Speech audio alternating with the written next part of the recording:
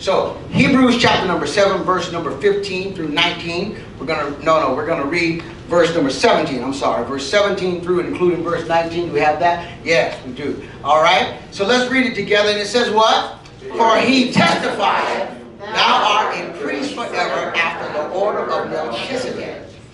For there is verily a disannulling of the commandment going before, for the weakness and unprofitableness thereof. Look at verse number 19. For the law made nothing perfect, but the bringing in of a better hope did. Say praise God. Praise God. And let's read that last part together. By the which we draw nigh unto God. Pray with me now that the Lord will bless us with this message today. Father, in your blessed name of Jesus, we thank you for the kindness and goodness that you bestowed upon us. God, we ask you to come through the church with a rushing mighty wind. We ask you to come through the church with a healing power. We ask you to come through the church with anointing.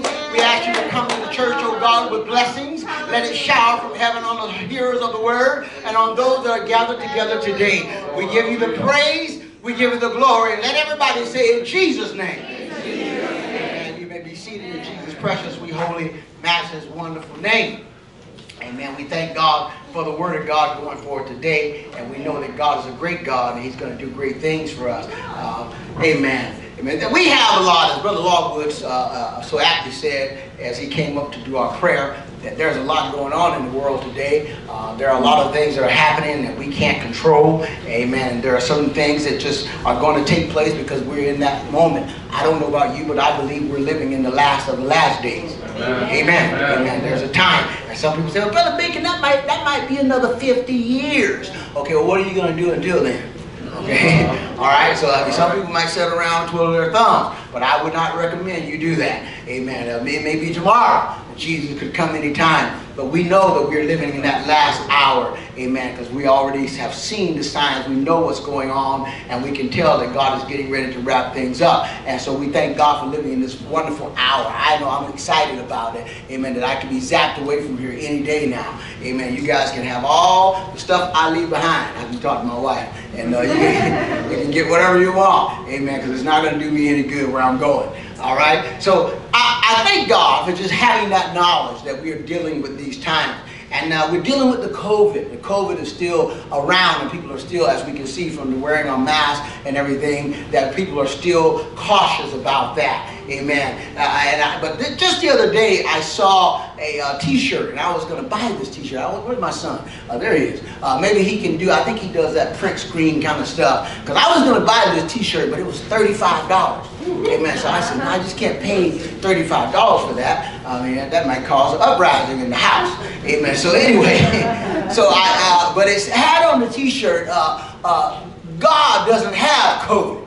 So you can get as close as you want to him. And I got to get one of those. I got to get one of those t-shirts. Amen. So that's what we're going to be talking about today. And our subject for the day is draw closer to God. Draw closer to God. Amen. I want to turn your attention as we go into our text, Brother Paul, chapter number 7. You can read chapter number 7 and 6. The entire book of Hebrews is a book written to the Hebrew Christians, and they were going through some persecution at the time because much of the Jews wanted them to return to Judaism. And so Brother Paul, as though some scholars don't believe Paul wrote that book because of the style of his writing, but I accredit it to Paul, and I think that's as good as what they don't do. So anyway, Brother Paul wrote that, and he wrote it to the Hebrew Christians. And he's telling them in much of the book, the entire book really is centered around the supremacy of Jesus Christ. If you wanted a central theme for it, I would give it that he wanted to show that through the law, the angels, and all the other things that they talk about, none of those things are supreme to Jesus. That Jesus stands above all those things. And that you can go back to the law, and if you did, you would be going backwards. Amen. Say amen, somebody. Amen. I don't know about you, but I don't want to go back to kindergarten. Amen. I had fun in kindergarten. I'm way wrong. Amen. I had a great time. I just love that chocolate milk. Amen. They had chocolate milk that was I don't know where you got that from, but it was very good. But I don't want to go back there just to get chocolate milk.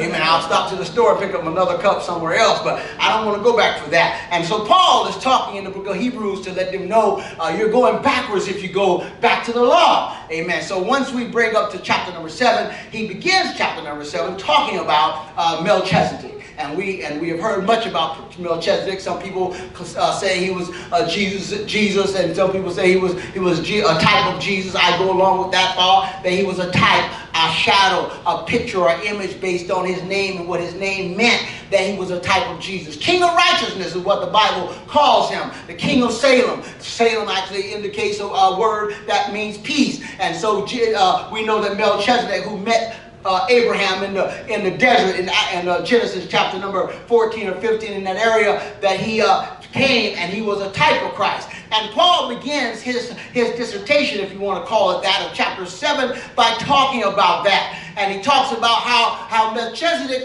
because that he was considered to not have mother or father, not beginning or ending, that he was an everlasting priest. And so then when we see that as a type of Christ, we know that Christ is everlasting, that there's no beginning and no end, and there's no stopping to him. The Bible says he is the immortal God. Amen. So Paul, as he begins to bring this down, he brings us down to verse number 16, and he says to us basically, the law being carnal, the law came from Moses. God instituted it through Moses and gave the law. And he said the law was a carnal thing, but after the power of the law, nobody could be saved. And it didn't have what it needed to have. But Jesus, who was made like unto Melchizedek, had endless life. And he began to contrast the two and show the people, look, when you're talking about Jesus, you're talking about an endless life. And not only that, Paul says, he comes down to our text as we begin to read, and he says in verse 18, there is then a disannulling of the commandment going before, of the weakness and unprofitableness thereof. What's he talking about? Well, he explains that. The word disannul in the Hebrew is akuru, and it basically means that I'm going to put something away or get rid of it. Okay, it means that I'm going to move aside from that thing. And so Paul explains that the law was unprofitable because it couldn't do anything to really save you. All the shedding of blood and the bulls and the goats and the thousands of sacrifices that were made, amen, every single day, day in and day out, Paul said that couldn't do it. We were still held at a distance from God, and we still could not approach God because every single day God was reminded that we were still sinners. Amen. Amen. I don't know about you, but if I did something to somebody 15 years ago, I sure hope they wouldn't throw it in my face 15 years later. My pastor told me one time before I got married, you might remember this, Baker. He said, don't start anything you can't keep up. That's one thing. Because your wife is going to want you to keep it up 15 years from now. He was right about that. Then he said, we're going to have a wedding. I said, well, Pastor, if it's all the same to you, we could just go down to the justice of the peace. And he said, this is not your day, Brother Bacon, it's your wife's day. Furthermore, if you do that, 20 years from now, you'll be sitting in the living room and she won't have any pictures from that wedding. And she's going to remind you how you snuffed her out of a wedding. Well, he was right about that. Because even though we had the wedding, the pictures were horrible. We didn't come away with not one good picture. God help us. And 20 years later, my wife said, I don't have one good picture from the wedding. So being the husband I was that loved my wife, I instituted a plan so that we could escape to Niagara Falls. Bed and breakfast. Actually had a custom cake design. Had a girl sit in. I had a custom dress made for my wife, unbeknownst to her. Flew my kids and our friend up to Niagara Falls for a surprise 20-year anniversary, 25-year anniversary. Because there was not a single picture, I hired a professional photographer from Canada. Show up down there if you would, please, so we can make sure that this lady gets some pictures. All that happened because I did not know that things were going to unfold the way they did. Sometimes we don't realize what we're doing until we get down the road. And we begin to look back at where things have come from. In our talking about this drawing near to God, we need to go back to the beginning so we can look where we came from. Amen. You see, in the beginning is my first thought. I like to go back to the beginning because the beginning is where it all started. We were connected to God. Somebody say connected. Connected. We were in the garden with God. When I say we, I mean Adam. We were in the garden with God. We had fellowship with God. We could talk to God. He could talk to us. He could show up anytime. We loved it when he showed up. Couldn't wait till he came. Hated it when he left. I mean, we had complete fellowship with God. But then let me tell you what happened. Sin came into the garden. And as soon as Adam sinned, that whole chain of fellowship, that closeness, that nearness was broken. Amen. And we read those dreadful words in the book of Genesis, in chapter number 3, I think it's verse number 24, when he said, and so God drove out the man. My Lord. The word drove indicates cast out, throw out, thrust out, expelled. He didn't just ask him to leave, he drove him out. My Lord. And so then we were driven out into the world where we were separated from God, never to be able to get back again, or so it seemed. We couldn't get back because we had no way back. Okay, well, God in the garden, he said, I'm going to prolong this thing. I'm going to give you a chance. And so I'll send out a word of prophecy. Genesis 3:15, he gives us a word of prophecy. I will put thy seed, he tells the serpent, as enmity between the seed of the woman. And he shall bruise your head, and thou shalt bruise his heel. That is the first prophetic word about the Messiah that we read in the Bible in Genesis 3:15. So there, God launches a program to save you and I, to get us to the point that we can draw nearer to him. See, in the beginning, God saw that down the road we were going to need closeness. Hello, somebody. And he began to set things in motion so that we could have that kind of closeness down here in 2022. So he said, listen, I'm going to make it so that he's going to come and bruise your head, devil, and he's going to put you in the place where you belong. But until then, we've got to do something for these poor people because they're going to be separated from me. I'm going to cast them out of this garden, and they're going to go into the wilderness where there are thorns, where there are thistles, where there's briars and wires, and the things are not going to grow so good the way they used to do in this paradise. And I'll tell you what I'm going to do. I'm going to kill the first animals, and I'm going to take their skin. Adam and Eve sewed fig leaves, and they made aprons. How many people know that man's clothing is never enough? Amen. Amen. God came in and took an animal and made coats to cover their bodies. Because now that their conscience was awakened, they knew they were naked. And this wasn't a good thing to them. I want to tell you something. Everything in the world changed the moment sin stepped in the picture. Men don't look at women the way they should and the way they used to. Women don't look at men the way they should and the way they used to. People don't get along the way they should and the way they used to. People don't act the way they used to and could. People don't talk to one another and love one another the way they should. Everything about us changed the moment sin came into the picture. If you're wondering why we have earthquakes, that changed. There was never an earthquake before then. If you're wondering why we have thunderstorms, that changed. There was never a thunderstorm before then. If you're wondering why there was death and mayhem, that changed. There was never a murder before then. If you're wondering why there are so many people who have abortions all over the place and children born out of wedlock and sickness and disease like COVID, there was all that changed. None of that was in the world before sin came in. Sin brought in everything that we see today that we hate. You need to understand that. And we were separated from God, kicked out of the garden, and could not get back. And then as time went by, only a few people were able to get close to God. We read in Genesis chapter 5, the Bible says Enoch walked with God. And he walked so closely with God that God said, I'm going to spare this guy. This guy is so close to me, I'm just going to take him off the earth. Oh man, can you imagine being that close to God? That we were so close to him that he said, I'm not even going to let you go through the stuff that you're going to live through. I'm going to spare you and take you right out of this earth. That was the first thing we ever saw in the Bible anywhere close to what we can consider a rapture or a catching away. He just snatched Enoch up and said, no man, I'm just going to take you. And then we see generations went by and nobody really served God. You see, people were so estranged from God. He even said in one chapter in the book of Genesis, my spirit will not always strive with man because they are flesh.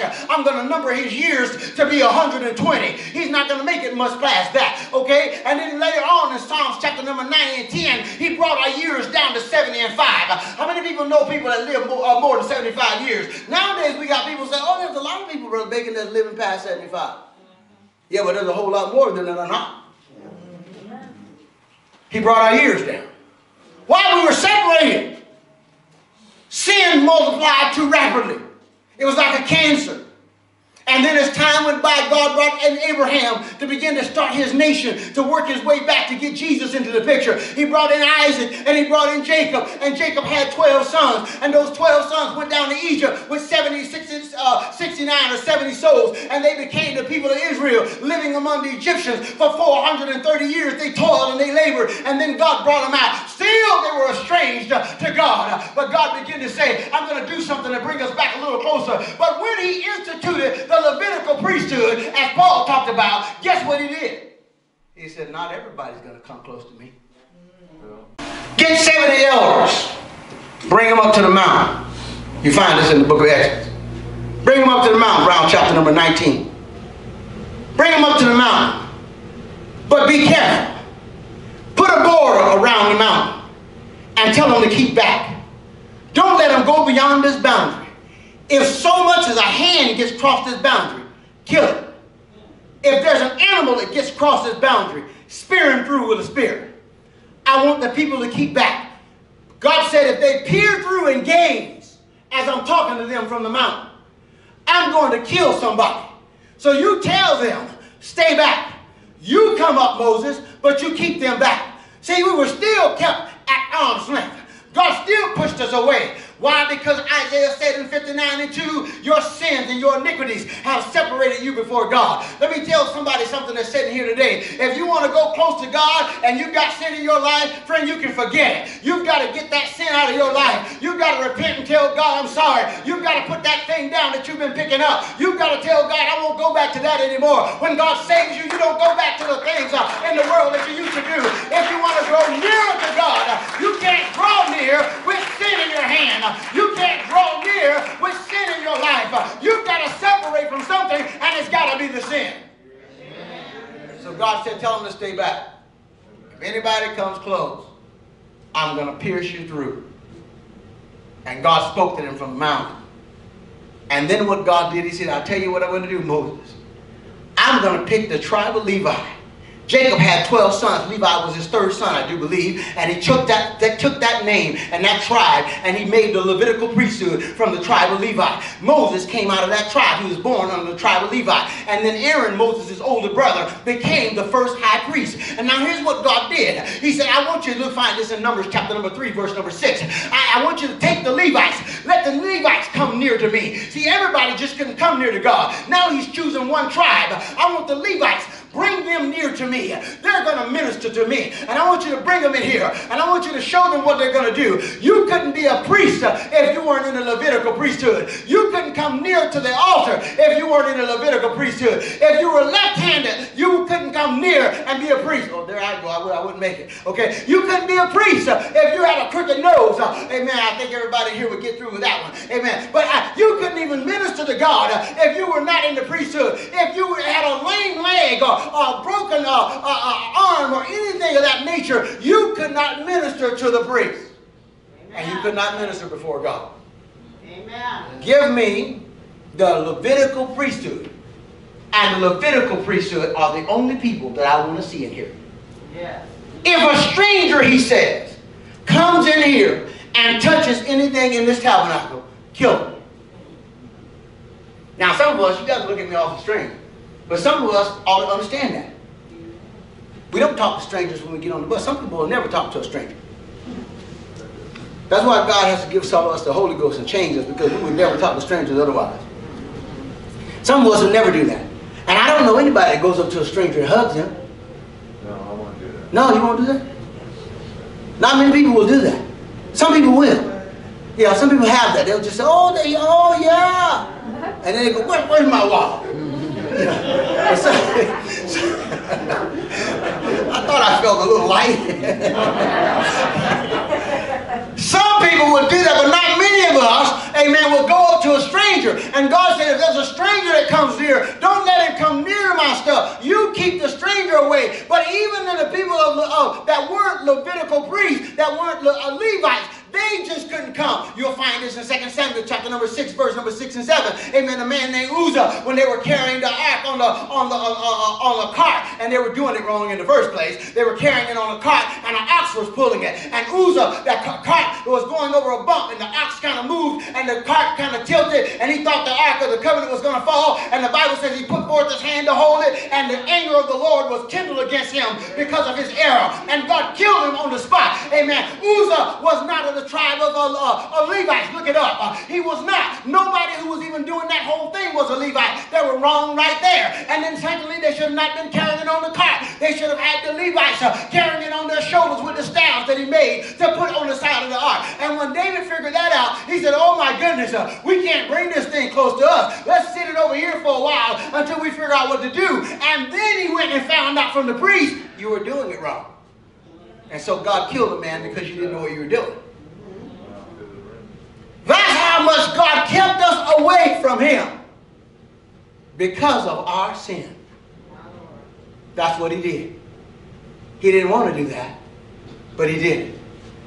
Most of us wouldn't get close to a stranger. I remember one time when I was in school, in college, I was drinking a Coke at our one of our breaks we were having, and I had a Coke in my hand. I think I told you this before, but I had this Coke in my hand, and one of the classmates, and I didn't know the guy except for his name, and in fact he was in our class. I was drinking my Coke, and he said, hey Bacon, you mind if I have a swig of that? I just kind of froze. And you know, I was, and then he kind of noticed the look on my face, and he said, I didn't mean to offend you. I said, well, you know, I can get you a soda if you want one. They're not that expensive. And he said, no, I just thought maybe you'd let me have a swig of yours. I said, you can have it. We're not going to drink after a stranger, are we? I mean, I might drink after Sister Bacon. I'm keeping my eyes on her. I mean, you know, make sure that, amen, make sure she's not dribbling in the cup. Amen. We're not going to do that for a stranger. No! My youngest son, he was real particular about that. He wouldn't drink after the other two boys. Oh no, he had some. Oh no, I'll get my own. I'll do it out. I'll do it out. They hated it when we went to a restaurant. We said, oh, you guys got to share a meal or share that. Oh, well, no. People were estranged from God because God kept us at bay and we couldn't come near to him. We were like the plague. We were like COVID. Amen. Amen. We had to stay afar off. Amen. Thank God. But Paul was saying, listen, but there came a high priest who was different from all the other high priests. He put away the first covenant that he may establish another covenant. And this priest was Jesus Christ. He's not like the others in that he has an end in his life. His life goes on and on and on. When he does a sacrifice, you don't have to worry about God coming back tomorrow and saying you still have sin on you. When Jesus does a sacrifice, you are clean. When he does a sacrifice, you're prepared. When he does a sacrifice, you're ready. When he does the sacrifice, you can go in through the holies of holies. You don't need the priest in to make an offering. You can come boldly to the throne of grace. When Jesus makes a sacrifice, it's not like the priest of the Old Testament. When Jesus makes a sacrifice, you can draw near unto God. You can get this to hello somebody. When Jesus does it, you can draw near. It changes the game, friend. It changes your stance. Paul said, you that were afar off has he brought near. You were once alienated from him, Paul said. From the commonwealth of Israel, you were a nothing. You were a nobody. You were lower than the low. Amen.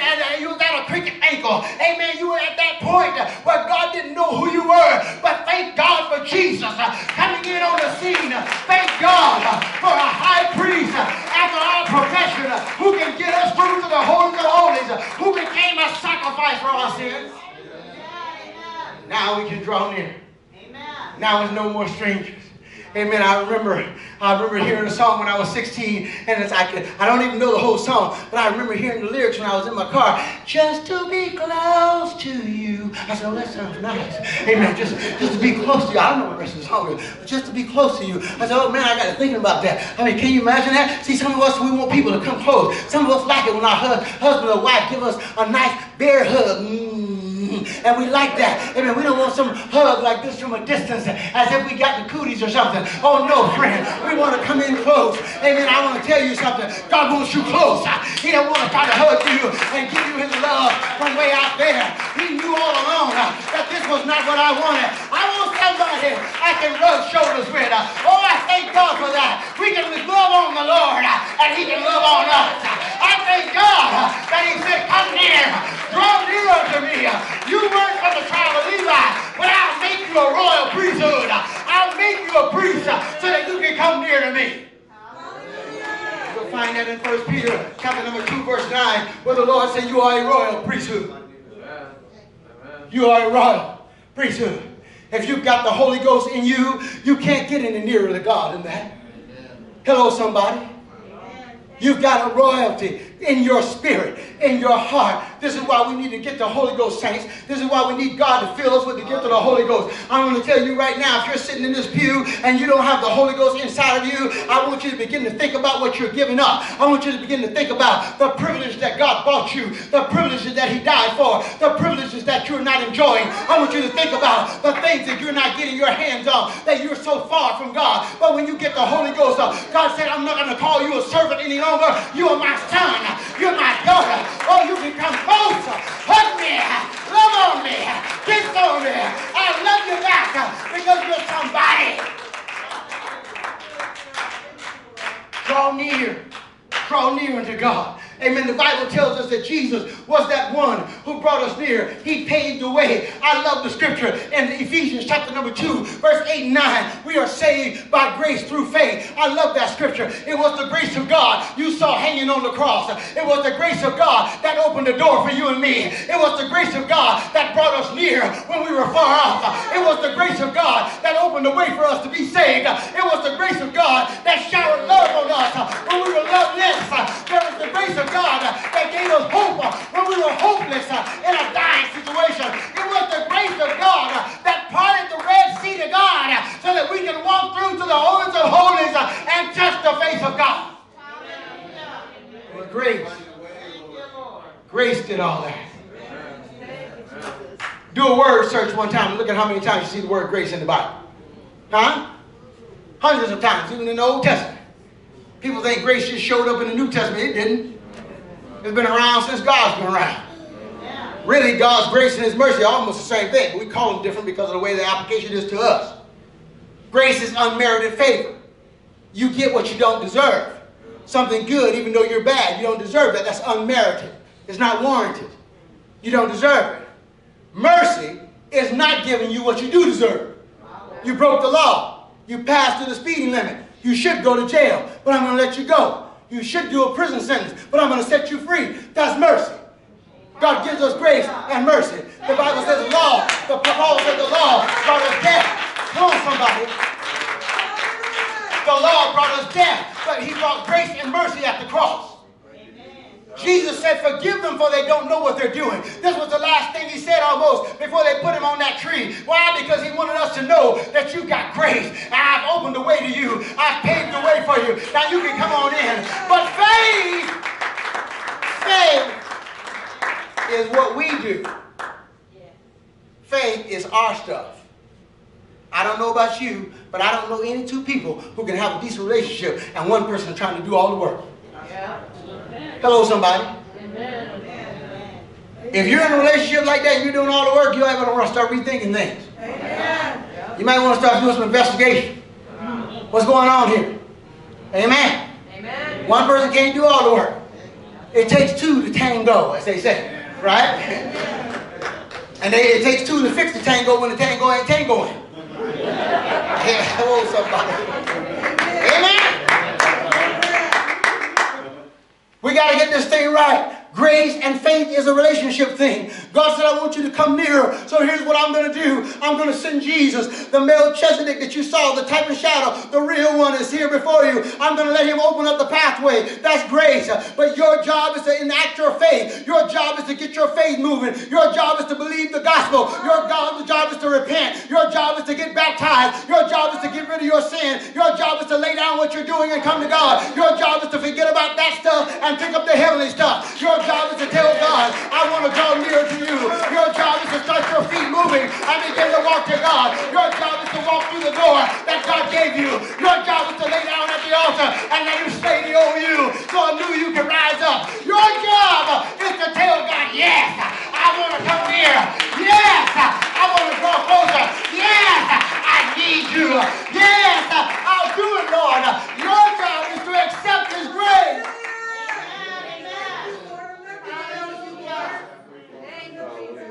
Glory, hallelujah. Thank you, Jesus. Our job is to accept the method of salvation that God gave us so that we can draw near. We can come closer. We can get closer to God. I love the way God does this thing. Amen. The Bible says the interest of thy word gives light. And the more we read the word of God, the more light we get. The more we study the word of God, he turns on the light. I don't know what you pray, but every time I get on my knees in the morning, I say, God, please, I'm going to look at that Bible and I need you to open my mind so I can feed the sheep. Because if you don't give it to me, I can't give it to them. Enlighten me, God. Feed my soul. I want to tell you something. And when I turn those pages, I can feel God drawing me near. Come on closer. I'll take you a little deeper. Come on closer. I'll give you more revelation. Come on closer. I'll open your mind a little more. I want you to know something. You can draw close. You don't have to stand far off. Draw close to God. You don't have to stay out a long ways off. I love it when Peter preached the first message on the day of Pentecost. You know what he said? He says, for this gospel, this promise, is unto you and to your children and what else? And to as many as are far off, even as many as the Lord our God shall call. Oh, I praise God for that. I praise God for that. Amen. I thank God. He's not a respecter of persons. Amen. He doesn't care what color your hair is. He doesn't care if you don't have any hair. I'm not looking at you. If he doesn't care, amen, if you just got one or two strands, amen, he doesn't care if you're black or white, if you're from Spain, if you've got a degree or you can't spell me, he doesn't care. What God cares about is that somebody draws near that was far off. He cares about a soul that comes to him. He cares about a life that's going to be changed and rearranged. He cares about a soul that's going to be taken up to glory. He thinks about a soul that's going to pierce through and get to the holies of holies. God cares about us being saved. Draw near, he said. Bring the Levites near to me. I don't have a priesthood yet, but I'm going to make one. Because Jesus is going to come, and I'm going to make them all royal priests. When you become baptized in Jesus' name, you are a priest believer and you operate in the priesthood. Let me help somebody here. This is why we can't just let anything and everything go on in our lives, because we are holy. When he made that ephod for Aaron and he put that matrix on his head and he get that crown up there, he told Moses, put those holy garments on him. These garments are holy, and I don't want him to just strut around town in them. He puts them on when he comes to do the work in my house, and he better have them on. Let me tell you something. When God makes something holy, they better not show up unholy, because they may not get out alive. I want you to know something. When God touches you and changes your life and separates you, you are his. You don't belong to the world. You no longer can do what you want to do. You belong to Jesus because he's brought you near. You can tell the devil, get your hands off me. Take your dirty, filthy paws off of what God belongs to, what he owns.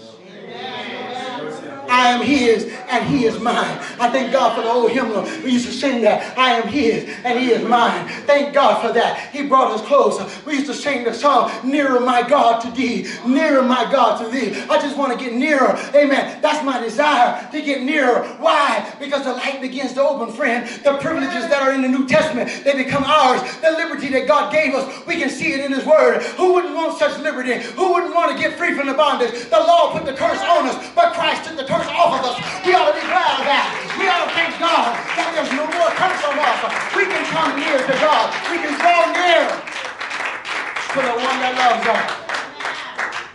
Somebody may be saying, Brother Bacon, tell me now how, before you leave, how can we draw near? I want to tell you about that. Here's how to get close to God. The first thing you got to do is you need the Holy Ghost. Friend, let me tell you something. The Bible says there's one God, one Father of all, who is above all and through you all. You'll find it in Ephesians chapter number 4, verse number 4 through 6. Paul said, listen, when the process of time, God sent forth his son, born of a woman, born under the law, to redeem them that was under the curse of the law. You'll find it in Galatians chapter number 4, verse 4 through 6. But Paul said, wherefore, because you are sons, God sent forth the Spirit of his Son, crying, Abba, Father. When you get the Holy Ghost, you're going to cry something, and it's going to be Abba, Father. You're going to say, Daddy, Daddy.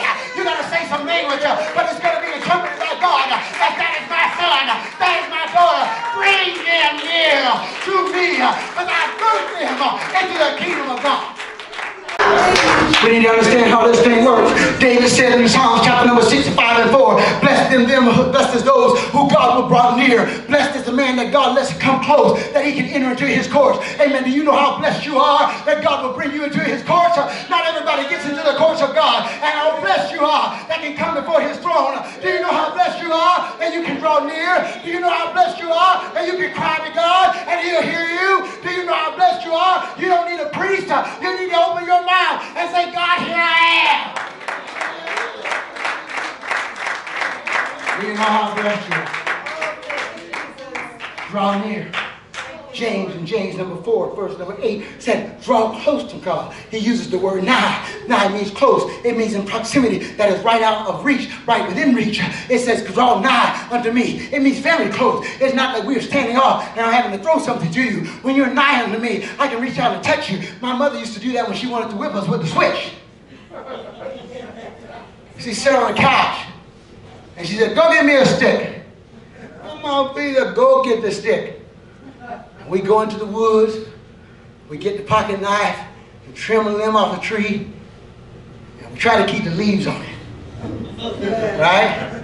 Because it doesn't sting as much when the leaves are on it. The leaves get caught up in the wind as she's swinging it, and it cushions the blow. You learn those tricks when you grow up like I did. Get that switch.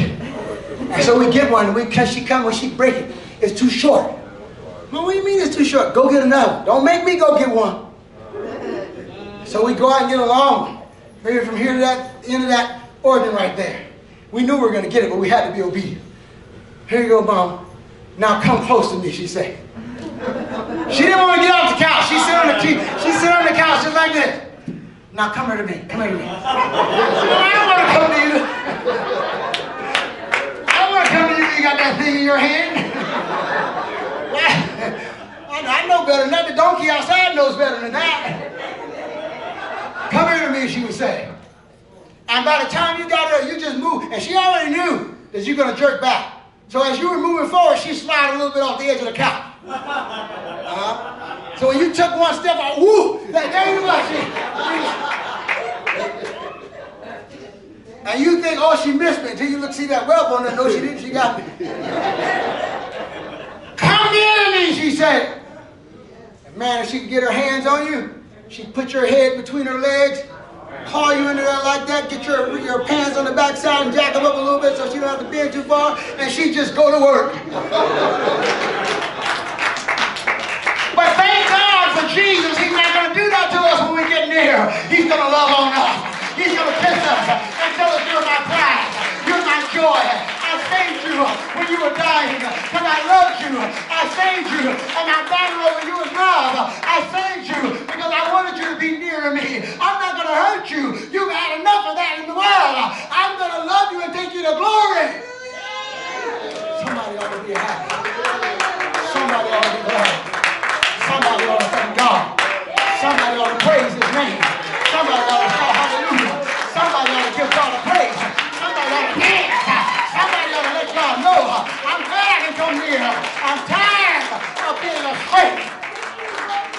Hallelujah.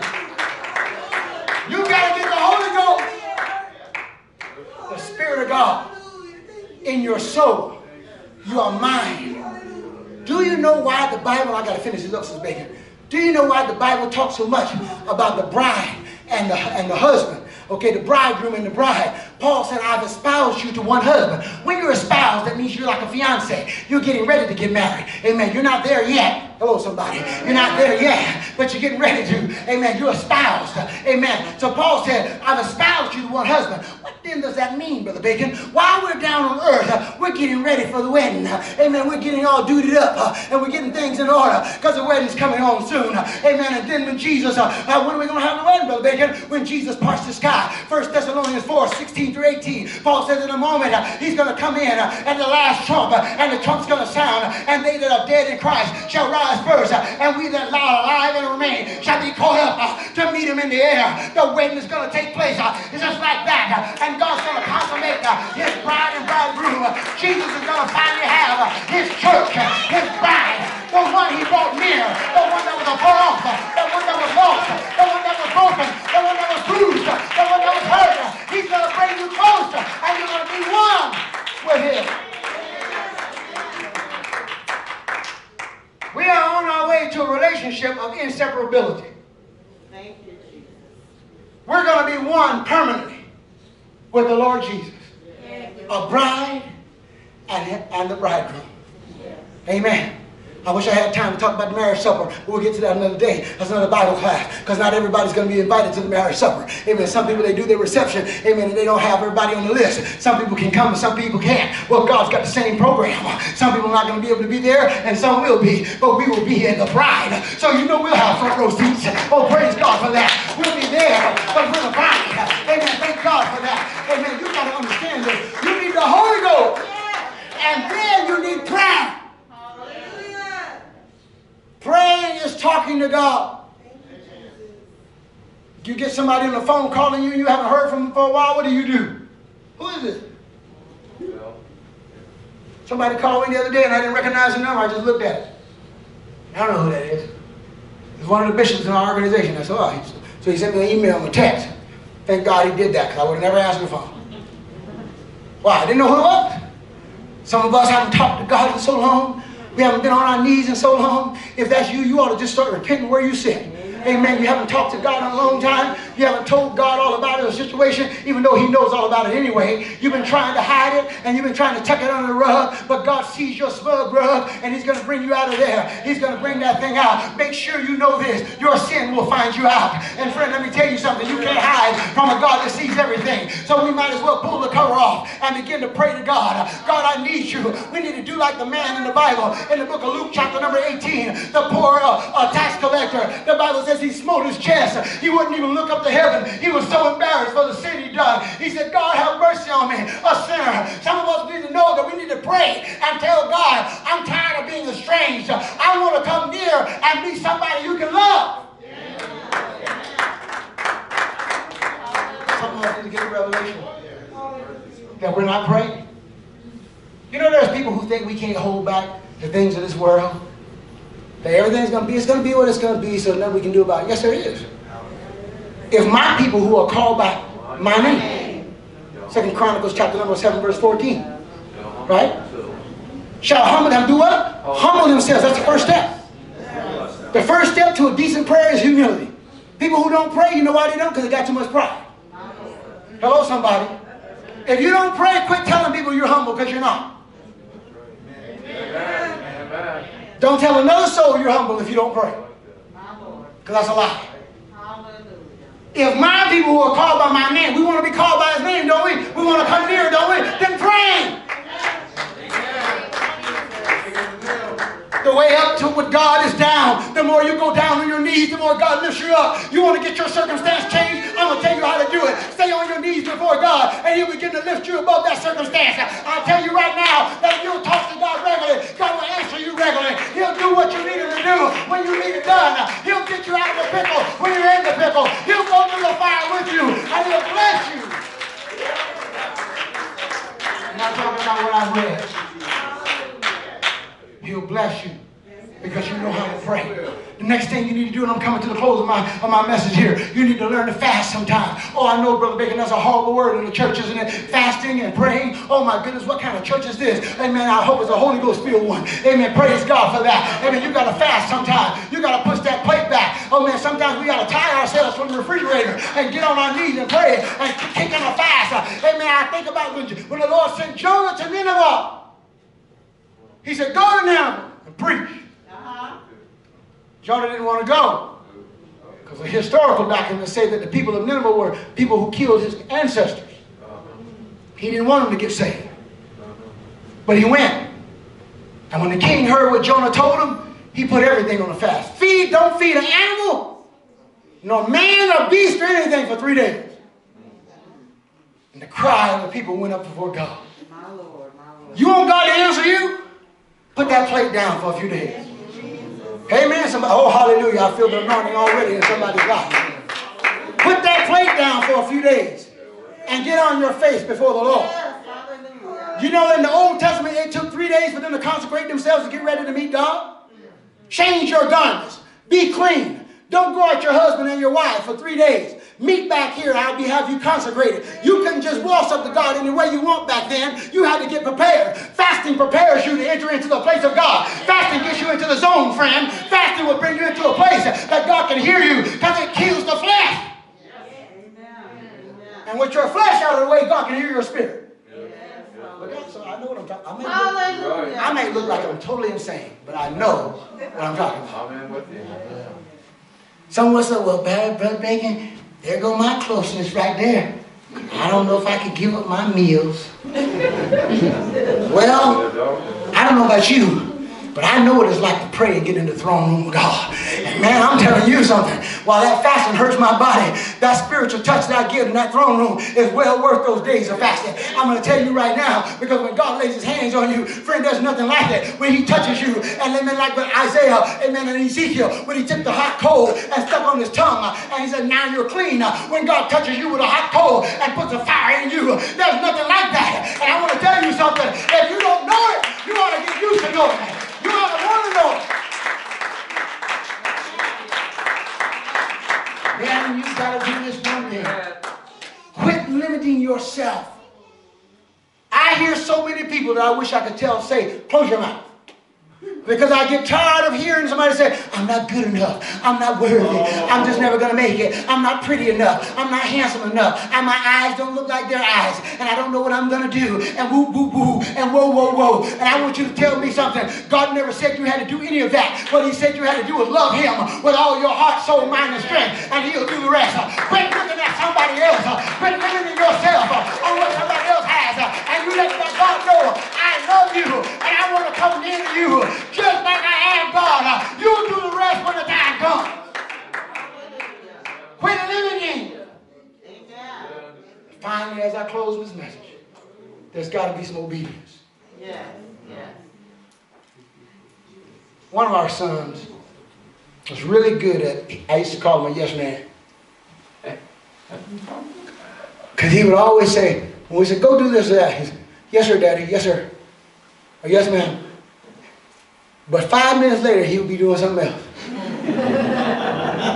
Didn't we tell you to go do that? Yes, sir, Daddy. Yes, sir. I'm going to do that right now. Family circle. I used to have a guy that worked for me at the VA hospital was like that. And I would say, can you do this or do that? I will take care of it right now. I'll see him later on in the evening. I said, did you take care of that stuff over in surgery like I asked you? Oh, I'm going to take care of that right now. As always, I'm going right now.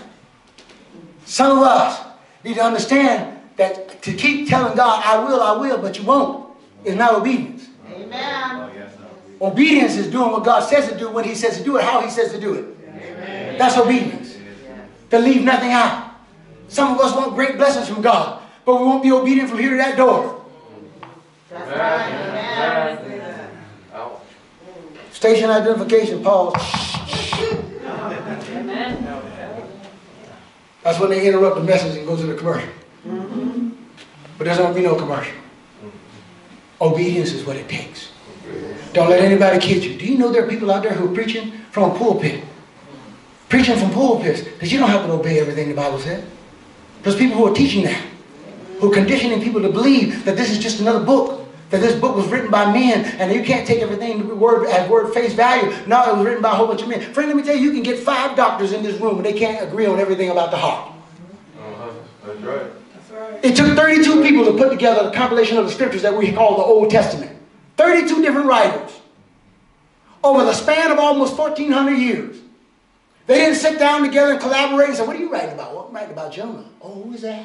They didn't do any of that. But there's no contradictions. Amen. Amen. Hallelujah. They didn't do any of that. Why? Paul says in the book of 1 Timothy, it was inspired by the Word of God. The Word of God came by the inspiration of God. That means to be breathed out. We need to know what we're missing when we can't get close to God. Yes, Lord. Let God fill you with the Holy Ghost if you haven't done it. Let God know that you want to be saved. Pray. Fast. Be obedient. Don't limit God and don't limit yourself. Come boldly to the throne of grace and draw near to God. Come on, let's stand up and let's go home.